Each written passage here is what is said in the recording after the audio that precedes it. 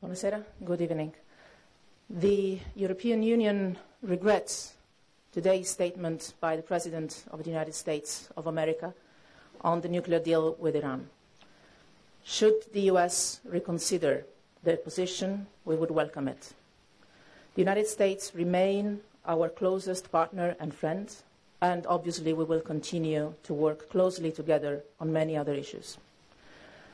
But as we have always said, the nuclear deal is not a bilateral agreement, and it is not in the hands of any single country to terminate it unilaterally. The nuclear deal with Iran is crucial for the security of the region, of Europe, and of the entire world.